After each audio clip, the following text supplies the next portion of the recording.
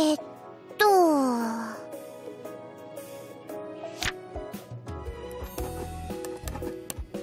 は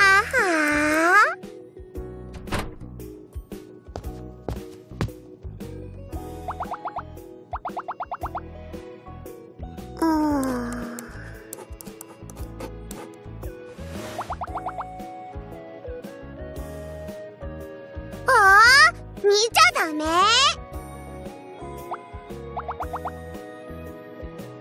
別にいいんだけどね。楽しみがなくなっちゃうかなって。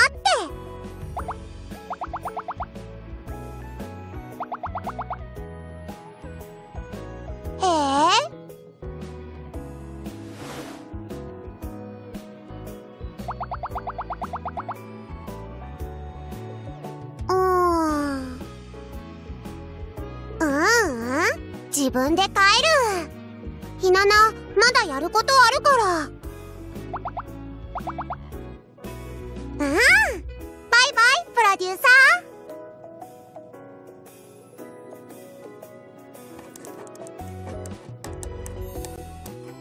ー。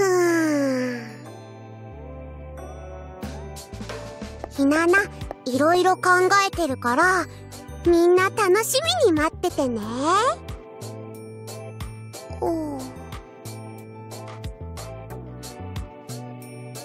ねえプロデューサー、演出ってひななが好きにアイデア出していいんでしょ？やは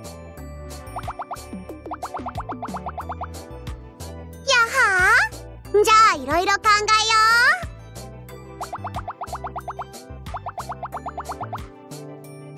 う。おー、そっか。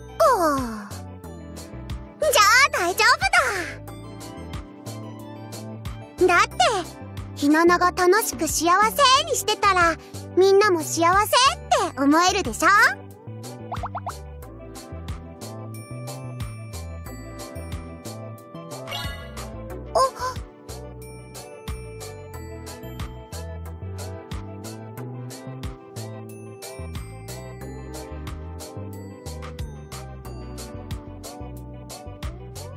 あはー、やっぱりひななが思った通りだ。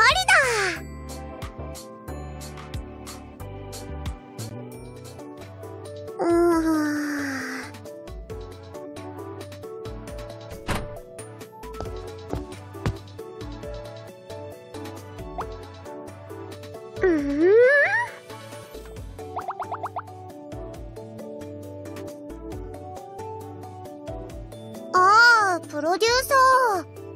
ねえ、ノート知らない？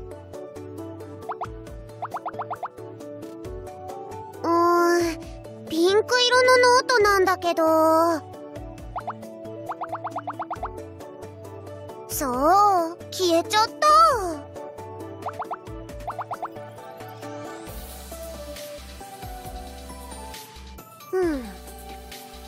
あはー、ま、いいや。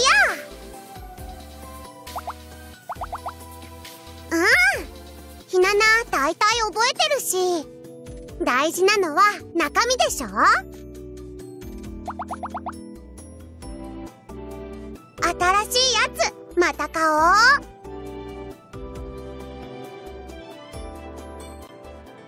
ねえ、プロデューサー。ひななの演出、どうだった？それは知ってるよ。ひななもそこにいたんだから。プロデューサーの感想は？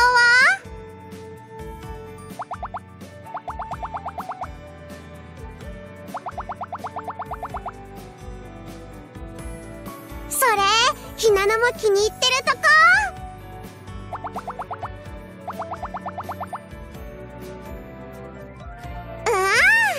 可愛かったよね。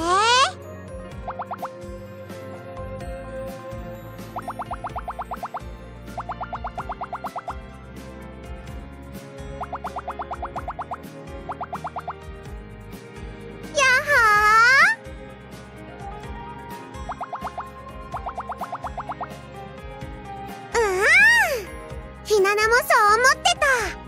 ひなな、またこういうのやりたい。